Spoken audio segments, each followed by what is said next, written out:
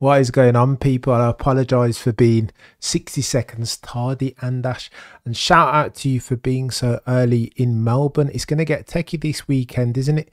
But it's gotten even techier before then, because one Sir Lewis Hamilton has started speaking his mind.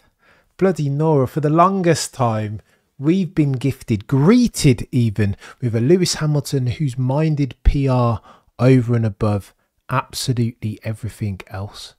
We saw last year the incident with George Russell, that soon thereafter Lewis was approaching George to offer his hand.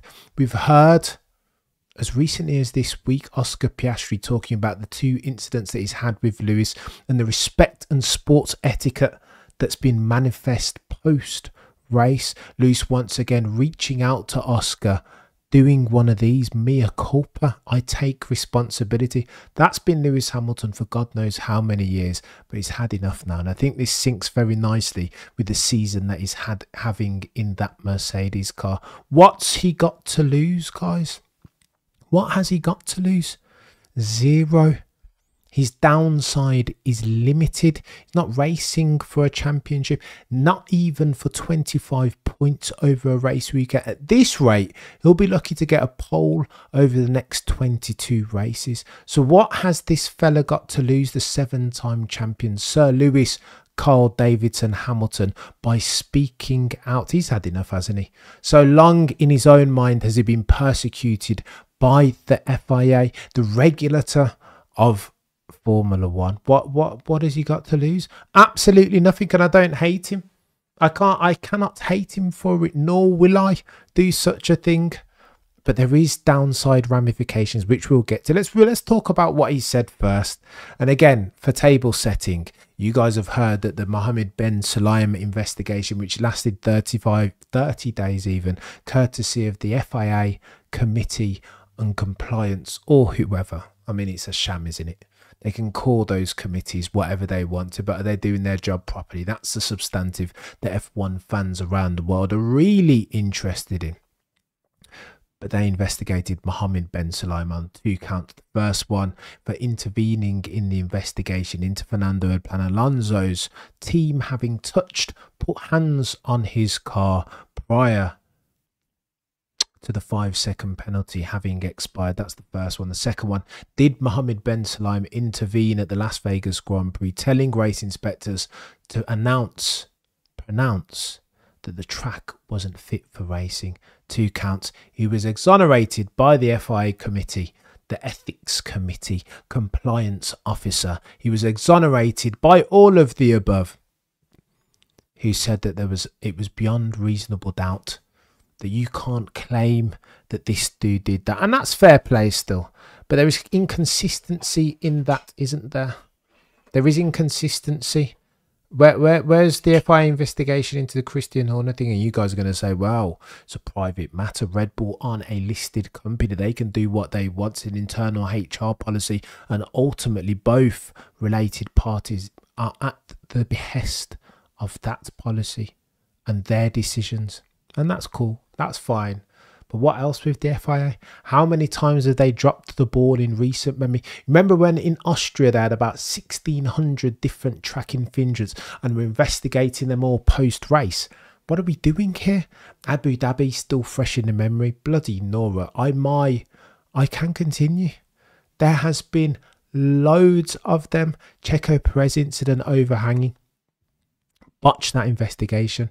The FIA can't get it right. They can't stop seizing defeat from the jaws of victory. And then most recently, of course, table setting, because we like a bit of table setting here on the Cameron F1 channel. What's going on, the while? I hope you're good. Good evening. If he had everything to lose, Lewis would have spoken out. That's who he is. Kudos. Listen, Noir, you make the point, to be fair.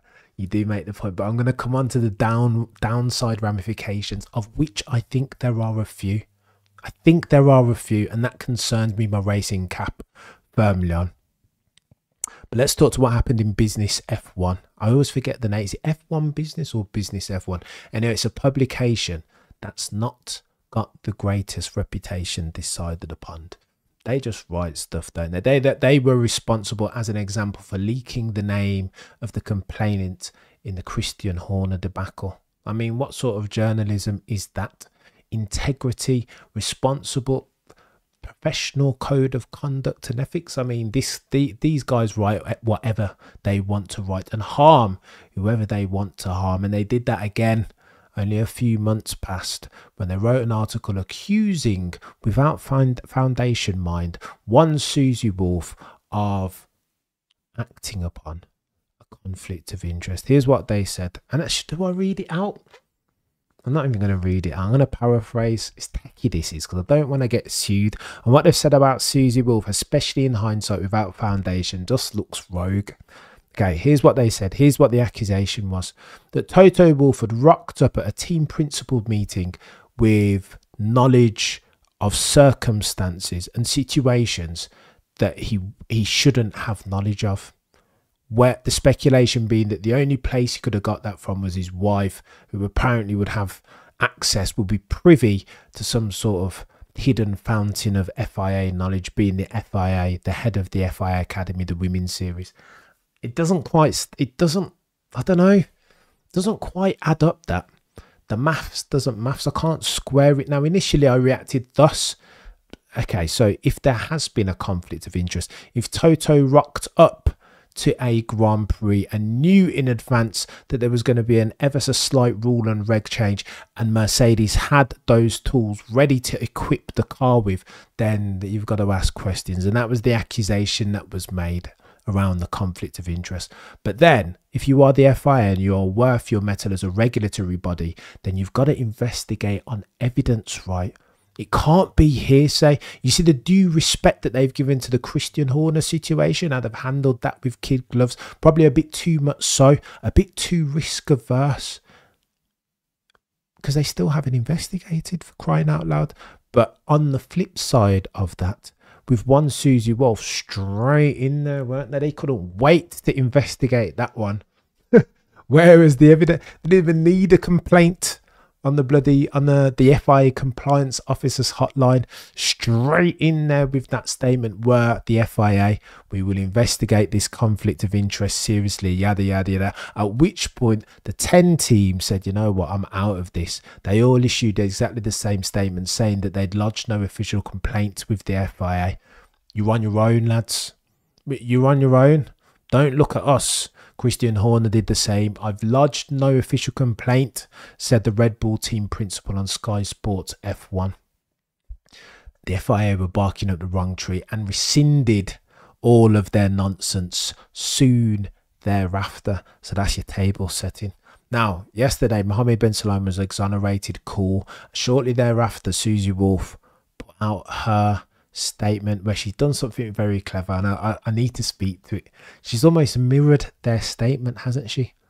She's spoken to all the things that they've said that they'd exercised throughout their investigation of the head of the FIA, Mohammed Ben Sulayem, being transparency, improper behaviour. Susie Wolff has talked about all these things very deliberately, in my humble opinion, and I love it. I love it. Not talking about them, that's what constituted the investigation, that was the framework. She said that's what FIA, that's what F1 lacks, and no longer is she not going to speak out about it. People think that people who think they sit in silence, that's being brave. Susie Wolff is calling them out. I'm not having it. And props to her. Props to her. Lodge your formal complaint in a court of law, no less, of course. I've had enough. Listen, I've had it. Can you imagine for a second? Listen, let's do this one. Can you imagine being a woman in F1? Rebecca Clancy, go and check this video out. She spoke about it quite extensively and very articulately, more succinctly than I ever could. You just imagine how difficult it is to be. I'm not even going to do the minority thing, because that's muddying the waters. What we're talking about is being a woman on the grid in 2024. Can you imagine the plot? And then you see this with Christian Horner and the way that the FIA are acting. Mohammed Ben Sulayem posting up pictures on his Instagram with Max Mosley. And again, you can go and look up his shenanigans and his indiscretions. and bloody Prince Andrew. And we all know what he was alleged to have gotten up to. So how are you going to post that Mohammed Ben Sulayem, head of the FIA even? I can't even talk, I'm so bad. How are you going to post that on Instagram commemorating 20 years of the Bahrain Grand Prix? The levels of insensitivity from this dude in this senior position boggles the mind, genuinely. I just don't understand it. Honestly, Nawal, it's baffling. Nawal, you're far too kind. I'm lost for words here. When Lou said the FIA is comparable to Kardashians, I really never seen anything like this in all my years watching. Not even Mosley Balestra. Not sure it'll be forced out before. So you see this. All right, we're going to get to it in a while, I promise you. Oh, Matthew Brown, you're far too kind, you guys. Felipe will lose against the FIA, filing a lawsuit for a race 16 years ago when you had a role in your own downfall is just a joke. Matthew, Nawal, we'll get toward that. Nawal, that point's coming. I'm telling you. That point is coming about Lewis Hamilton. And the one that you made earlier, hybrid, what's going on? Prince Andrew. Can you imagine? Prince Andrew. Look, all right. So just imagine, let me finish this soliloquy on being a woman in F1. Just imagine how isolated one must feel as a woman on the grid. Especially, you know, when it's not, my old boss used to say, when people leave the company, make sure you celebrate them. Because if you don't celebrate them, it leaves a bad taste in the mouth of the people still at the coalface, right? Because when they leave, they're expecting a similarly dull send-off. Celebrate their tenure. And I think this parlays very nicely into this example, right? Rebecca Clancy, Natalie Pinkham, Naomi Schiff, of course, Jess Hawkins, Michelle Mouton. These girls and ladies will be looking at this Christian Horner fiasco. Can you imagine what they're thinking of the FIA? Their inaction speaks volumes. And even their attempt to cover it up. Max, how about you go and speak unequivocally about Christian Horner in support of that chap? Like, what are we doing? Like, how dare you? Zero, you're a legend. Thank you so much. How very dare you, FIA? Like, how cover up as well? Inaction is one thing, yeah. But now you're going to try and convince Max Verstappen to take arms up against his father, Jos. What? In the name of what? Defending a man who's got these allegations in tow. If you're having an absolute giraffe, honestly, beggars belief. The FIA, every single day you wake up and you're surprised. We shouldn't be, but you're surprised by the new lows that the FIA are hitting. So go on then. Susie Wolff pushes this statement out and says something to the effect of, you're not going to stay in silence anymore. I'm going to talk up. I've lodged an official complaint with the French court against the FIA for the allegations that they leveraged against me a few months back. Of course, hold them to account. If they're not going to hold themselves to account, then somebody else has to. Of note, someone senior, someone, that person has a name. Her name is Susie Wolff. Let's go. Come on. MBS out. So then, shortly thereafter, Lewis Hamilton follows suit, yeah. Here's what Lewis has got to say. And this is Andrew Benson of the BBC writing this article, by the way. And that matters. Because there are a lot of gossip folks in and around F1 at the moment. And not all publications are made equal. But some, they say, are made more equal. Are more equal than others. Andrew Benson is serious of the BBC, and he said, Lewis Hamilton says there is, quote, no transparency and no accountability in Formula One, not the FIA, in Formula One more broadly, that the sport continues to be rocked by off-track wrangle.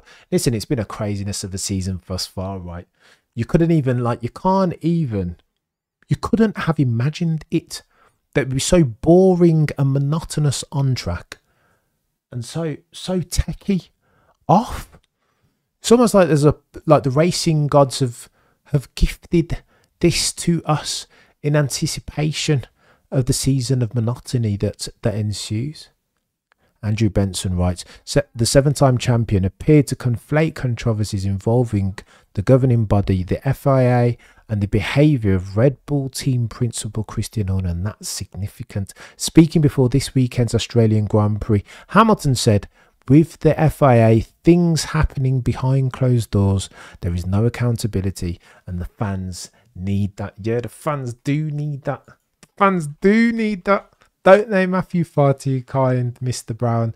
We need to move on from 2008 and 2021. Lewis and Max have no right to lose their championship for somebody they had, for something they had no part in. Susie's case, however, deserves more attention. Great work, Cam. You guys, far too kind, Matthew. And I am going to get to that 2008 chaos.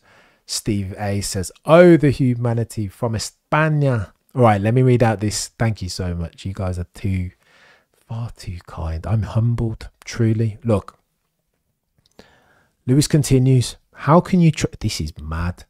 Coming from the 7-time champion, yeah? Lewis continues. How can you trust the sport and what is happening here if you don't have that? When he says that, of course, he's meaning accountability and transparency. And he's right. It can't be trusted. How do you know? Any regulatory body worth its metal, open, honest, transparent, consistent across all related parties, black, white, woman, fit, like, it doesn't matter. Got to be consistent. You need to have robust processes in place. You guys listen, I've challenged anyone to go and read the Sporting Code of Conduct and the regs. They're just written like a 5-year-old has penned them, for crying out loud. No definitions at the outset. It just reads like none. What are we talking about? Define an overtake. What is an apex? Any contract worth its metal will have these terms and definitions at the outset early on, so that anybody that picks it up and reads it knows what they're reading. No, these rules and regs that the FIA have penned read like a 5-year-old has penned them. My son could write that. It's nonsense. It's absolute nonsense. And then I wonder why when I rock up at Australia for the Grand Prix this weekend, that there's always this bloody wiggle room and interpretation. And Lando Norris is like jump starting, but the transponder didn't work. And similarly, Checo Perez, like, why is he rolling? So, like, there's all this nonsense, man. Charlie Whiting, RIP. Lewis Hamilton is right. There is no transparency. There's been no transparency for the longest time. And listen, like I said yesterday, if this was a rinky-dink formula, then all right, cool. We could tolerate it, yeah. Like, we move, whatever. But it's not a rinky-dink formula, is it? This is like this is the creme supposed to be. The creme de la creme of motorsport globally. WTF, man. Like, come on. Like, what are we doing here? Hamilton praised F1 Academy director Susie Wolff for taking legal action against the FIA. So those guys have known each other long. Do not get it twisted. There is loyalty here. What, you think Lewis Hamilton's going to come out and speak against one Susie Wolff? You're having a giraffe, ain't you? You're having an absolute laugh. No chance. I just, beggars belief, man. I just can't believe that we're here. You can hear the disbelief in my tone. Lewis Hamilton continues.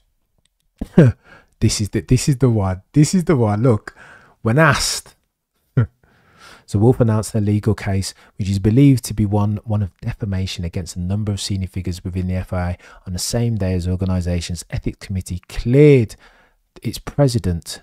Why? Go on then. Even that.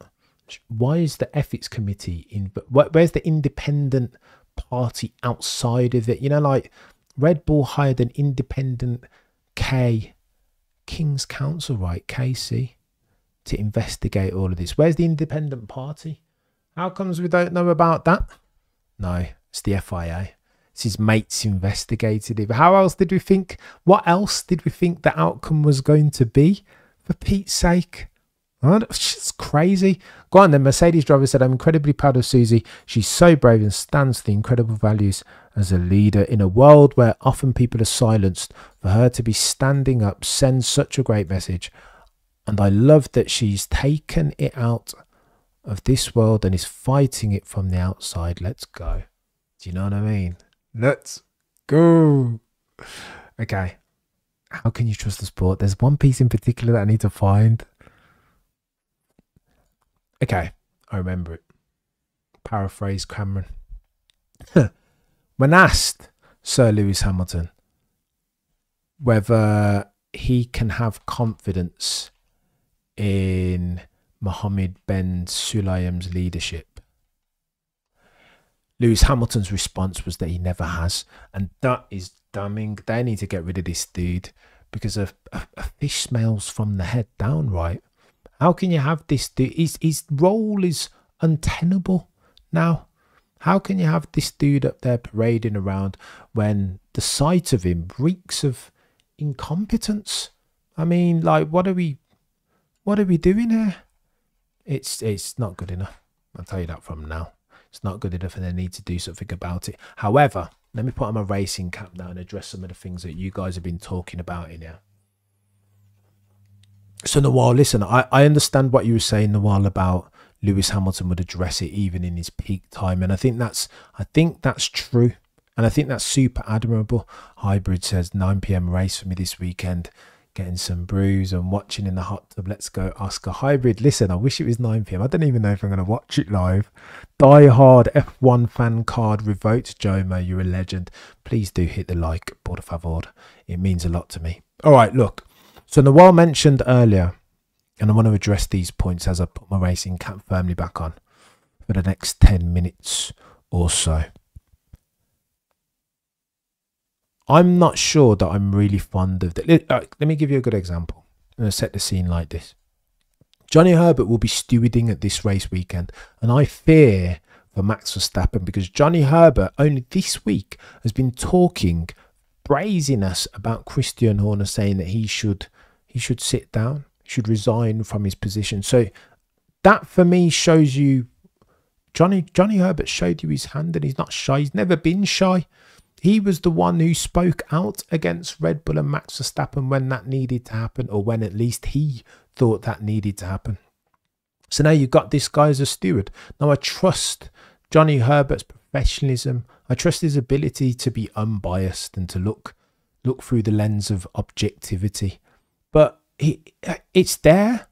It's there, and we know it's there. So, like, I don't know. And with that, fast forward now to Lewis Hamilton. Imagine if 2025 is 2021 all over again, Nawal. And this is the point that's upsetting me, guys and girls. Imagine if it gets close. Imagine if Ferrari give Sir Lewis and Charles Leclerc a car worthy, capable of challenging a Max Verstappen over the course of 24 races next season. Just imagine towards the end, towards the latter stages of that season, imagine it gets close. Nawal, you're far too kind, I'm telling you. Imagine it gets close. What then?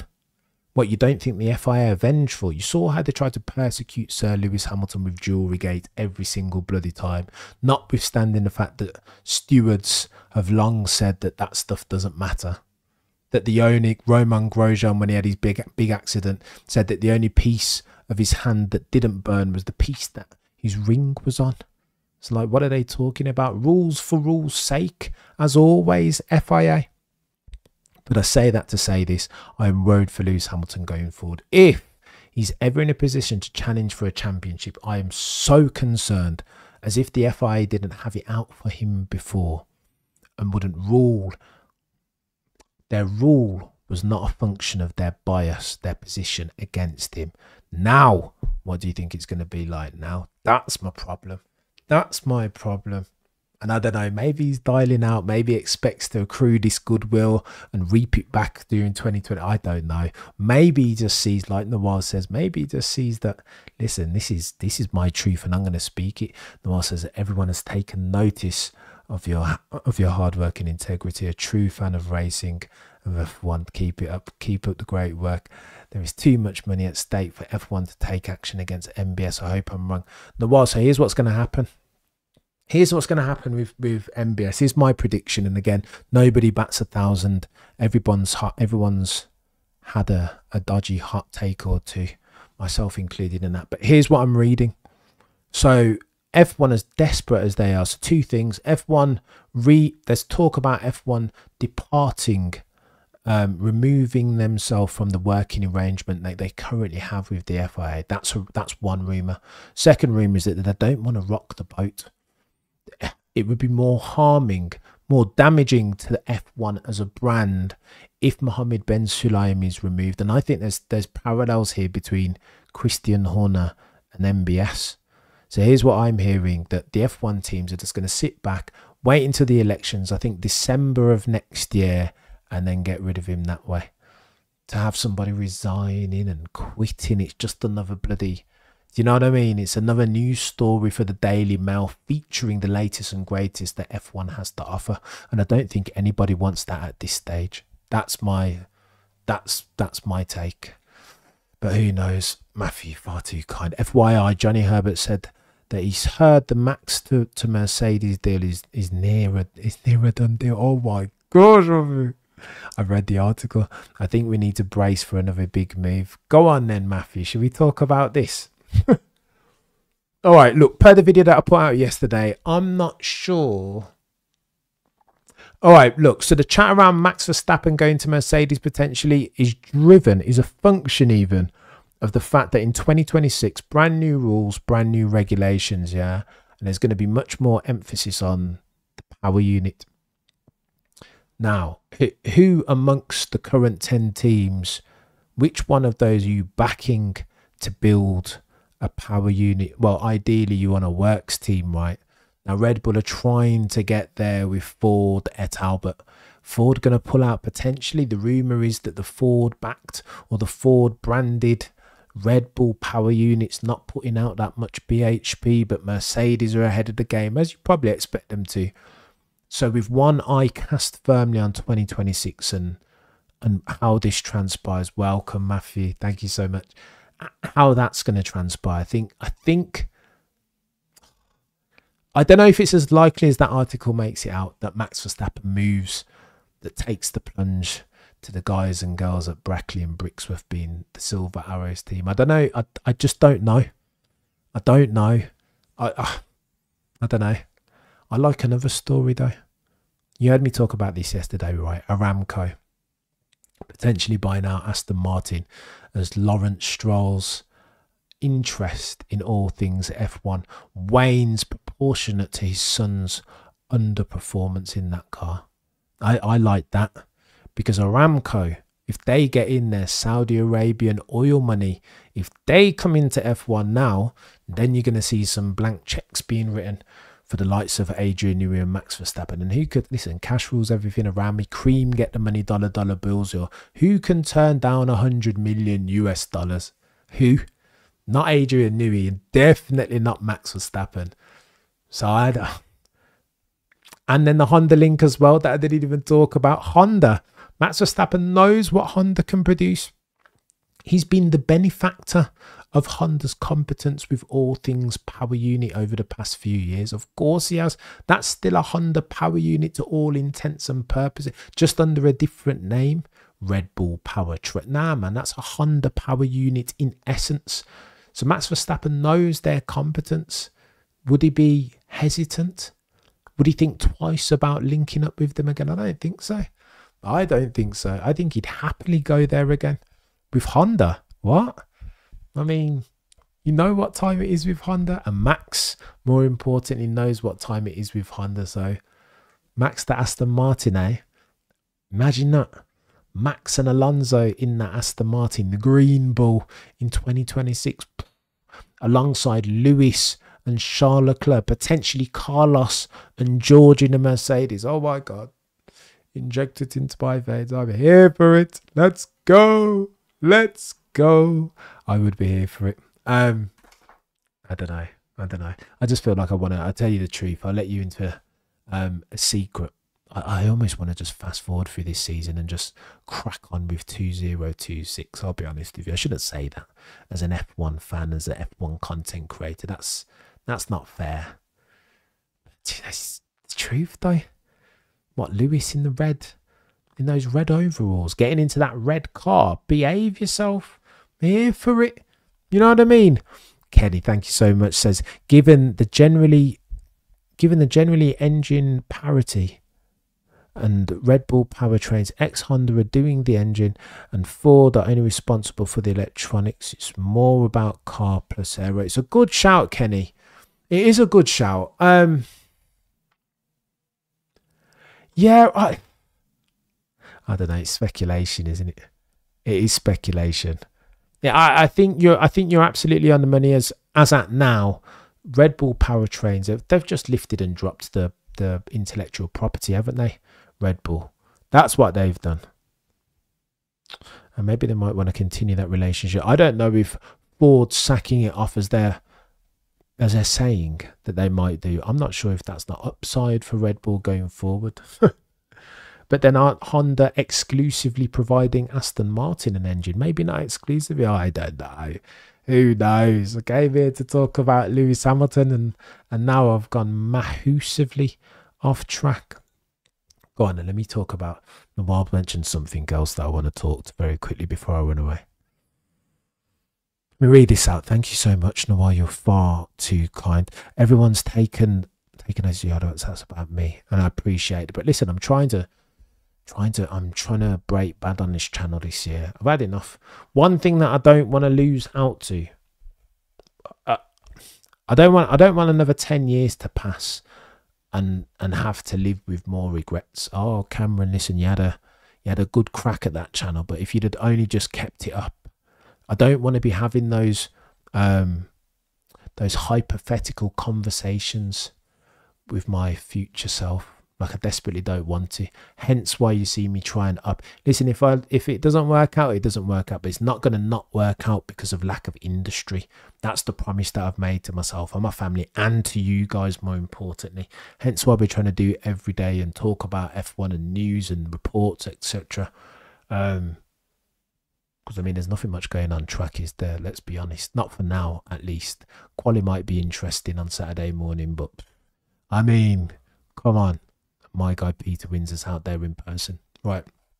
There was too much money at stake for F1 to take action against MBS. I hope I'm right. Yeah, so I think you're right in the while with that. I think I addressed it already, that, as I understand it, F1 are keen not to move against MBS. It doesn't need to be a coup d'etat, you know, because the optics, the visuals look bad for all related parties, right? If they're seen to usurp him, I think. But for that, I think they would have sacked him off a long time ago, if I'm honest. No, but F1 doesn't need more debacle and more scandal at the moment. That's one thing that F1 can do without, right? It almost needs or at least the powers that be, this is what they think, it almost needs stasis for the foreseeable. No allegations, no scandal, no Mohammed Ben Sulayem investigations, no Susie Wolff speaker. Do you know what I mean? They hate this sort of stuff. What, people speaking out? They hate it. They absolutely hate it. That's why Mohammed Ben Sulayem is in the background, scurrying around, trying to smooth things over. Oh, Max, how about you come out and support your old team principal here, Christian Horner, unequivocally? Why don't you do that? And this isn't something new. You guys know, anyone who's watched F1 for any length of time knows that Max Mosley is doing the same, if not worse. Similar with Bernie. Bernie's still in the background. There's some stories that one day I will tell you, I promise. But Bernie's still in the background, as at March 24, pulling strings like you would not believe. I'm telling you, you wouldn't believe. And again, his missus, though, is kind of involved, isn't she? So, I don't know. Bravo, Nawal. Nawal is an absolute legend. Macon, wow, thumbs up. Let's go, Macon. Can't wait for 2025. Probably the same for Lewis as when Lauda was still low. Oh my gosh, Nawal. That is... I just want to see him in the overalls, you know? I think I might cry. I just want to see him in the overalls. I'll be at it. That day, like testing 2025, when they come out and it's like Charles and Luke. Oh my God. You know what it reminds me of? I'll let you into a secret. I remember talking about Obama becoming president. And I said to one of my best friends, I goes, you know, when you know it's deep, when you see those two little girls, right, running around in the gardens of the White House, that's when you know. And I think equivalent for me with Lewis, when I see him come out in those red overalls, Oh, the humanity. Yeah. No, it's going to get... If they can give that fella a car next year... Oh, my God. But the FIA, man, listen, I love that Lewis speaks out. I love it. Like he's invested. I almost feel like as a priority, I feel like he's more invested in that than he is in F1. I feel like he said that at some point, that it's legacy and things that he's building. When he spoke the other day about Mercedes and why they were going to win another championship, why he was sure, he spoke about diversity and the fact that he's been involved in the process, didn't he? Everything he says at the moment is laced with diversity and inclusion and legacy building and the next generation and making things better for them. So listen, I don't know, maybe that is the priority, but I almost wish, just for future sake, in case at some point it gets close between Lewis and Max and Charles and whoever else, and the FIA are forced to get involved and make a decision, you know, they're not going to break Lewis any, do you know what I mean? They're not going to give him any blighs. They'll be ruling against Lewis Hamilton. They can't wait. They can't wait to rule against Lewis Hamilton. For whatever reason, I can't even get into that because it's too late. I can't even get into that. Noir Joe, thank you so much. No, Noir, you're a legend. Far too generous, Jomo. Hit the like. Oh, I forgot Bernie. Oh, Noir, Bernie's reckless. Okay, let me give Bernie some credit first. As far as his bit, and often this is the way, right, with these like business genius. There is an equal and opposite downside that comes with them. Indeed, you can't even separate the two. They're the same entity almost, and wrapped up in the package that was Bernie Ecclestone is a business genius. F1 wouldn't be what it is in 2024, but for Bernie Ecclestone. But that necessitated dodgy dealings and cloak and daggers and odd comments that are, you know what I mean? These bloody these techie comments that didn't really hold any water, and speaking out against Lewis, and I don't know. It's chaos. Maker says Bernie's getting old. So odd I can spell it for the. Oh my God! Say it's not so. Say it's not so. But yeah, listen. I'm glad. I'm happy that Lewis has spoken out, and not before time. Like, I think it's time that these guys, and it is this type of pressure from key stakeholders in a Sir Lewis, Carl Davidson Hamilton, and a Susie Wolff, and a Toto Wolff. It needs to be those guys that kind of wield some influence in order to have the sword of Damocles wielded on MBS's head, or at least his tenure in as head of the FIA, right? I don't think it's going to happen, though. I'll be honest. I don't think it's going to happen. The why don't do it to me. I'm just ready. You see the smile on my face. If Lewis can win at that Ferrari, the debate about who is the GOAT, wow, it would be an amazing end to a stellar career. The why, can you imagine the bookend? I can't even. The smile cannot wipe off my face thinking about it. Sometimes you're the guys that know I'm on here talking about, I want to be objective, but listen, we've all got our favourites, and me just thinking about Lewis winning in a red car. Oh, chef's kiss. The tears are coming to my eyes. It's just hay fever. Don't worry. Grown men don't cry. I would cry. And if I'm live streaming that race, you know, the last time I let you guys, if two things I'll end on, yeah. I let you guys into a secret. The last time, in fact, the only time I've ever cried, that'd be very nearly, but too old and grey at that stage. The only time I've ever cried in F1 watching a race was 2014. At Abu Dhabi. I told this story, but I'll tell it again. I think you guys will enjoy this. Lewis Hamilton's been my guy. Before Lewis, it was like I liked Schumacher towards the end, like 2004-ish. But again, same monotony thing, right? And again, Schumacher did some things to my driver Damon Hill at the time in 1994 Adelaide, the Australian Grand Prix, which I'll never be able to forgive him for quite. And then Jacques Villeneuve shortly thereafter in 97 at Jerez.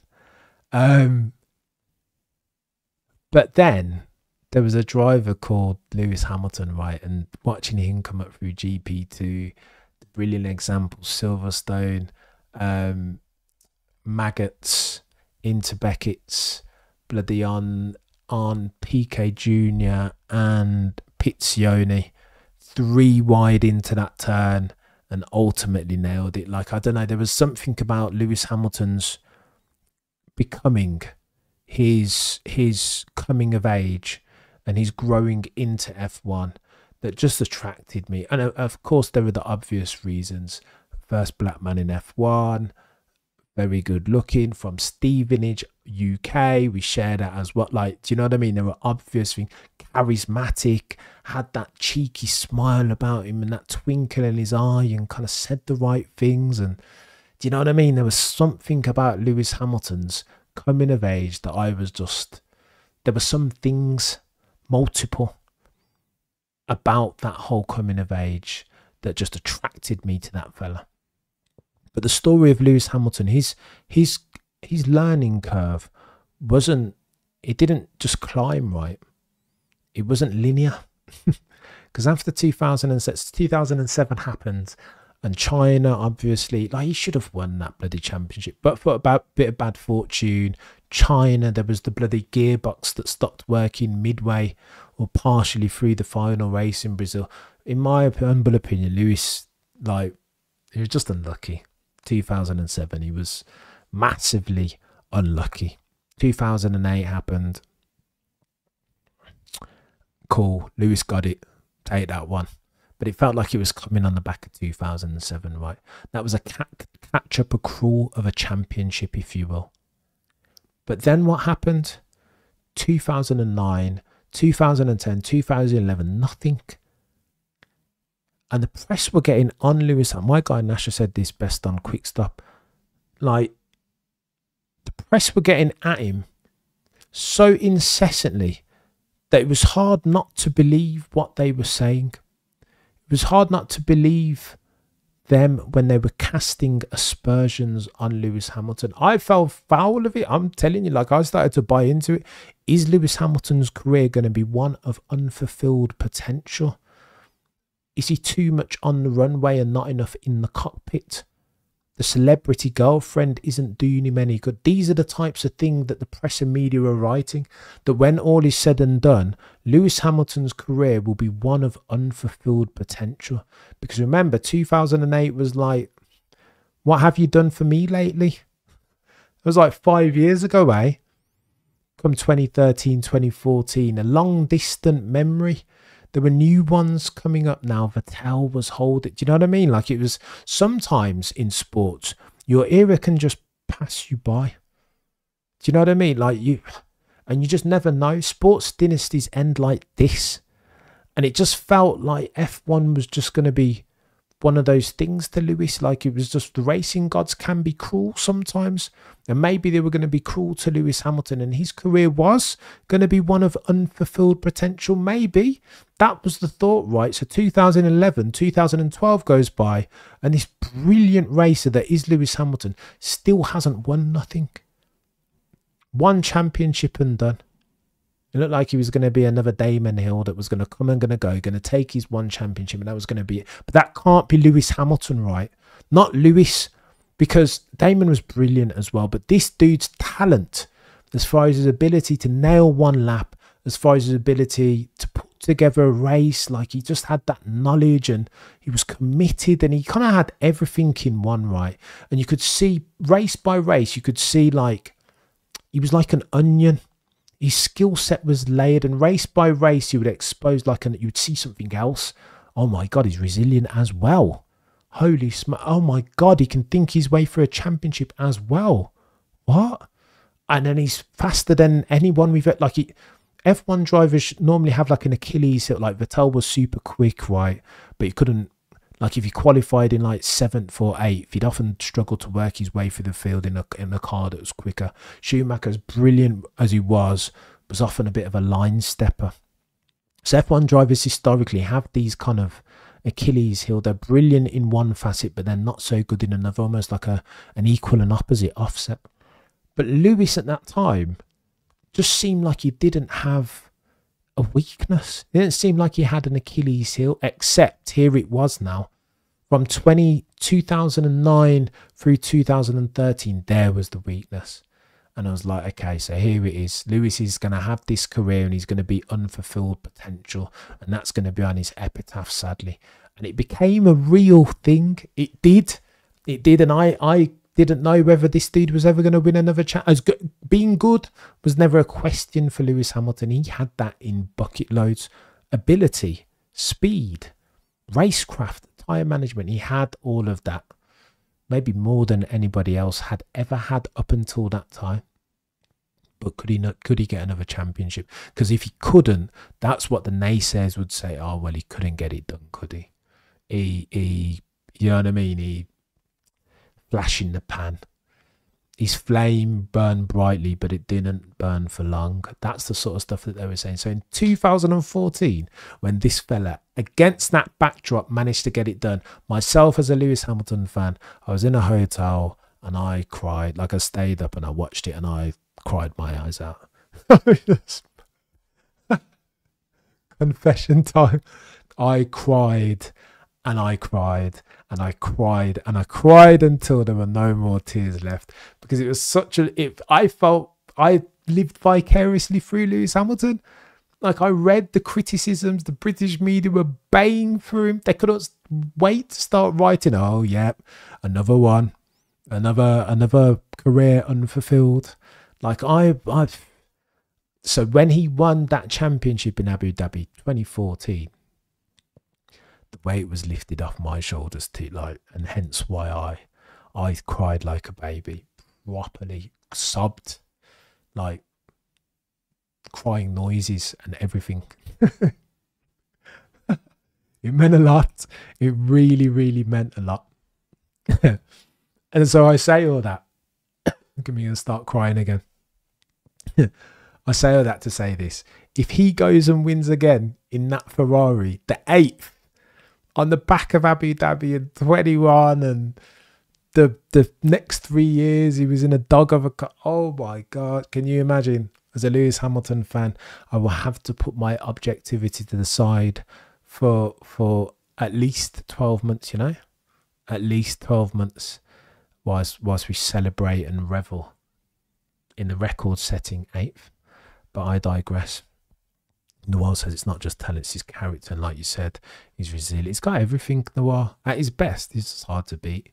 There's no way Anthony Hamilton would have stood for unrealised potential. It's true, Noel. But sometimes these things just happen, though, Noel. More often than not, right, in sports. When you think, I try to think of an example. If you guys watch NFL, there's a dad. Is it Boritz? No, I'm butchering that name. Anyway, there was a famous father and son combination, and the dad really he's gone on to become a trainer since, and the dad figured that he was just going to build the perfect quarterback, right? From he was like 6 months old, he was feeding him the right things, nutrition, bloody organic stuff, training, stretching, everything was perfect. And ultimately, he just burned out, right? He got to college and it was just like, it wasn't for him. So I just think the story more often than not is what the British media were talking about. Oh yeah, another one, unfulfilled potential. And that's why I cried. But I will cry again. If he bangs, if he wins the record-breaking 8th at Ferrari, I will shed tears. I don't care. Grown men don't cry, they say. And finally, look, okay, state of F1. I wanted to drop this on you. So, Australian Grand Prix, qualifying is at 4 a.m. Greenwich Mean Time, 4 a.m. I think the race kicks off, lights out is at 5 a.m. Greenwich Mean Time. That's British time. I don't know. I really want to stream it, but I don't know if I'm going to wake up. I'll be honest. What are the stakes? Why am I waking up? What, just because it's a race weekend and it's F1, that's reason enough for me to Hulkenberg and K-Mag.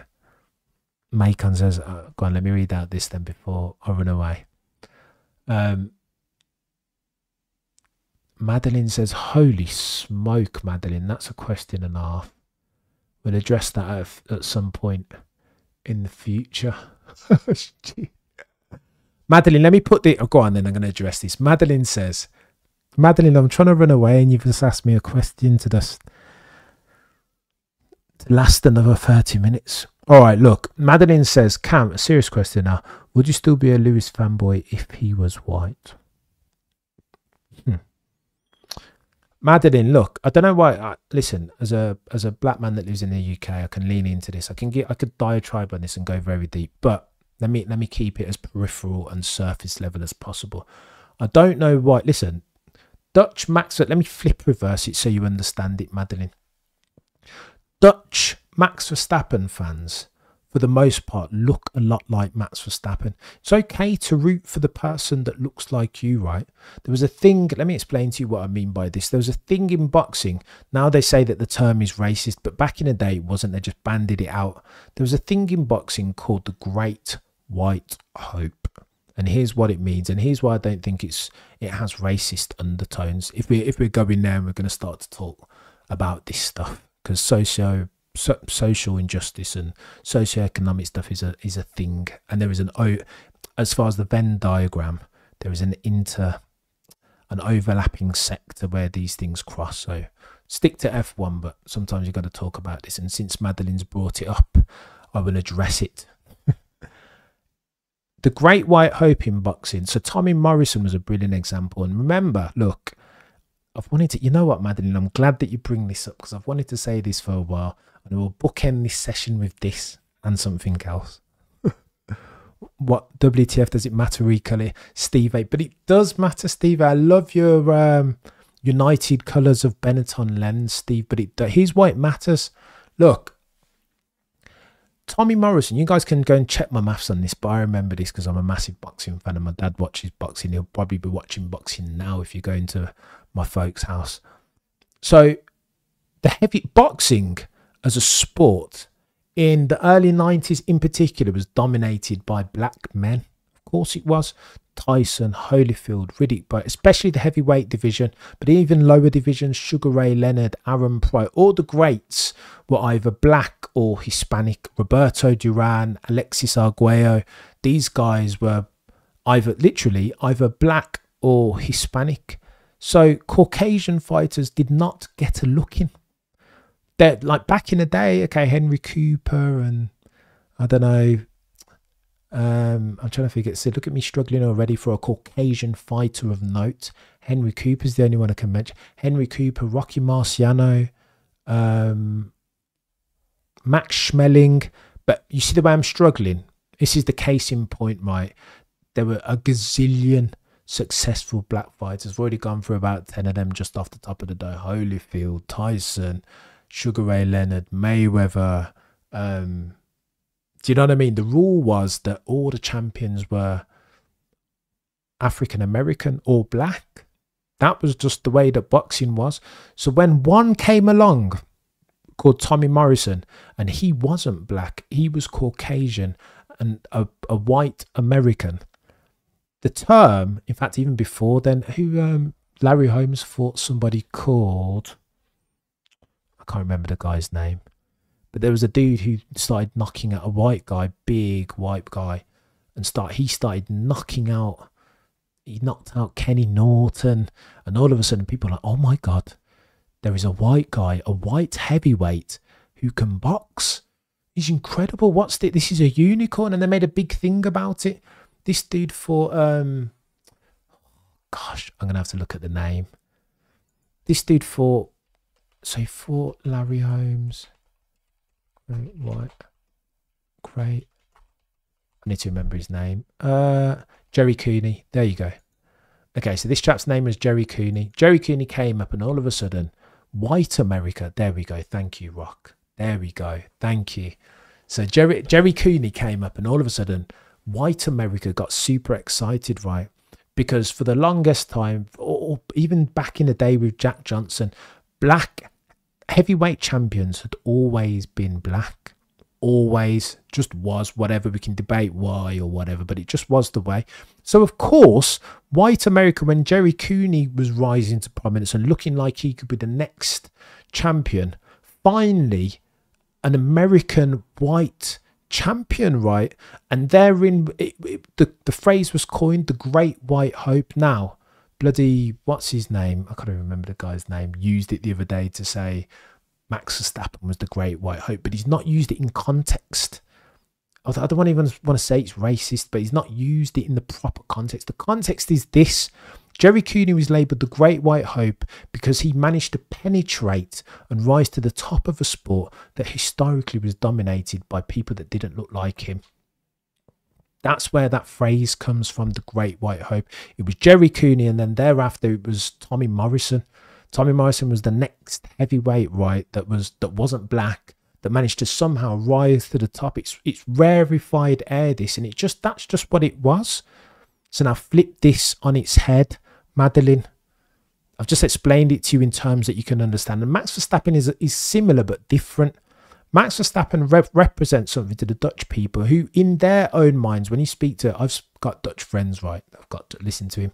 Classic racist statement. I've got Dutch friends or black friends. But listen, I speak to my friends and they say that they feel underrepresented in the world, right? A minority of sorts.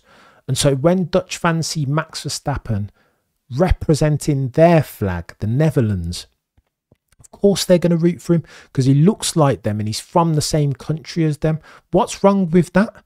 But Madeline, now apply that to my trade. How comes it's all right for Jerry Cooney and white America, and it's okay for Max Verstappen and Dutch fans around the world, but I can't support the dude that looks like me, just me? Like, you got to single me out. The rule works and is pliable for everybody else. Jerry Cooney, Tommy Morrison, great white hopes as far as boxing, and that makes sense because every once in a while, very, very rarely, does a Caucasian man come along and start beating up black heavyweight. It just doesn't happen, right? Never parlay that to this now, and this is where we get techie.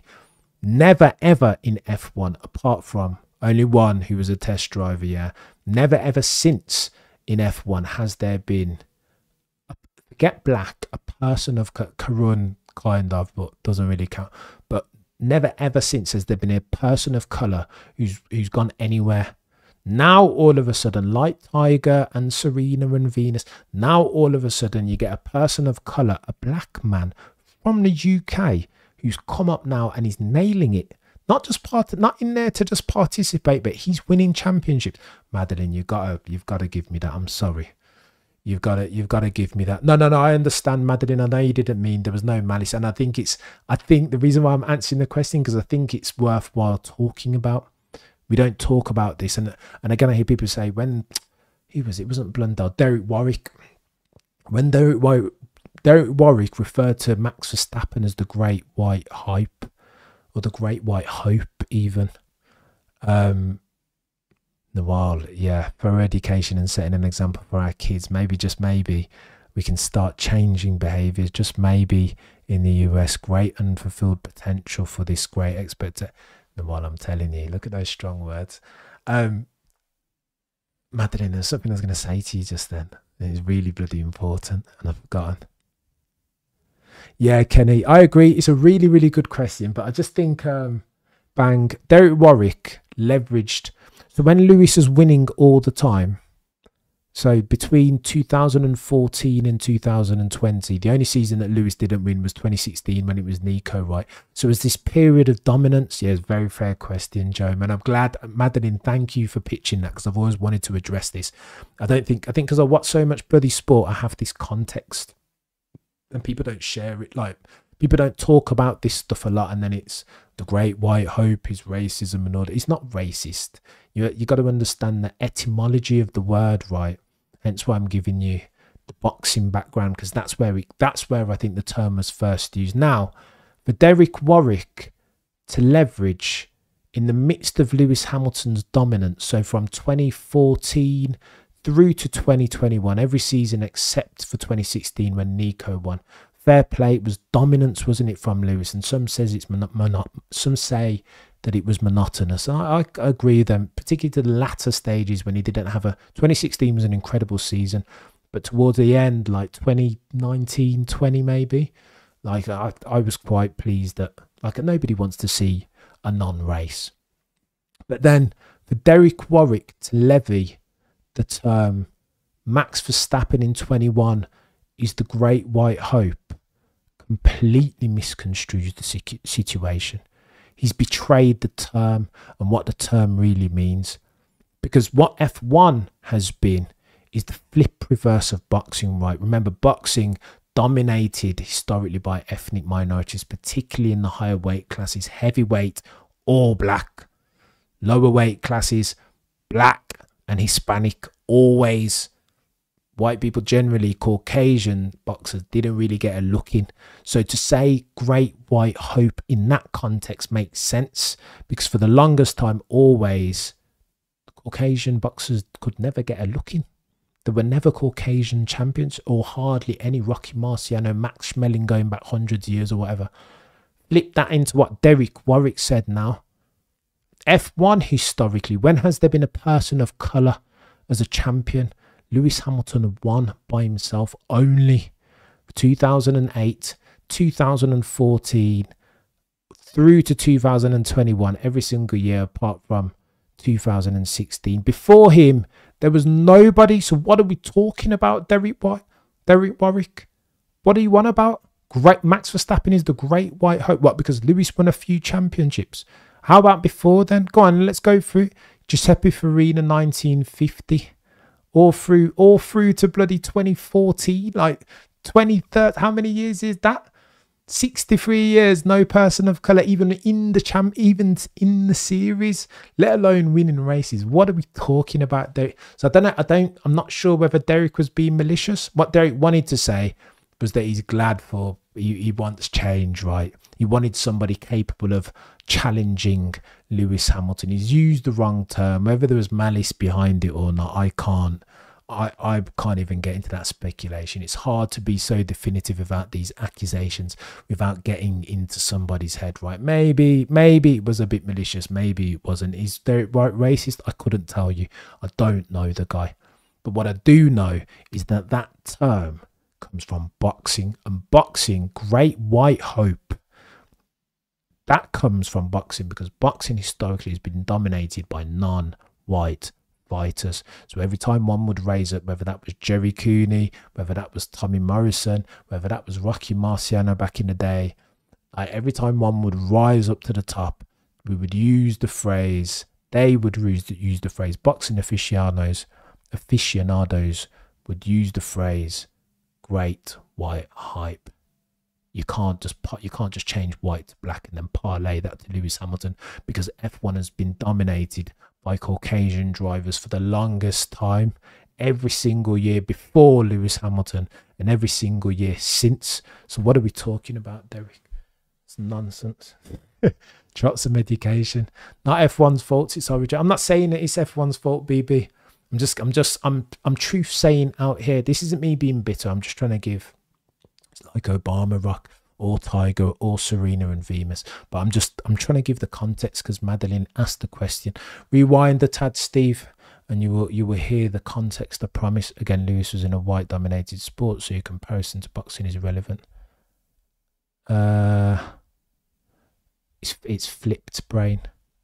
It's flipped. Go back and listen to what I've just said. Right, let me leave you guys with this. As I ponder whether to wake up and watch an Austrian Grand Prix at God knows what time in the morning, I'm reminded of Adelaide 94. And here's the stark contrast thing again, because this is quite important. Look, I was thinking, I really want to wake up, but it's very, very early and I've had a tough week. So again, I need to balance it out. I need to think of the risks and rewards, right? What am I due to gain? Is it going to be a dead Grand Prix? Is it going to be rubbish? Or am I going to get a proper Grand Prix with stakes and uncertainty and decent racing and overtaking? A race that I won't know who's going to win until the very end of it. Probably not right. And then I thought, let me try and remember the last time I woke up this early for a Grand Prix. You know, and it was 1994, the Australian Grand Prix, 20 years ago. One Damon Hill versus a Michael Schumacher. And why did I, you know how old I was then? I was very young.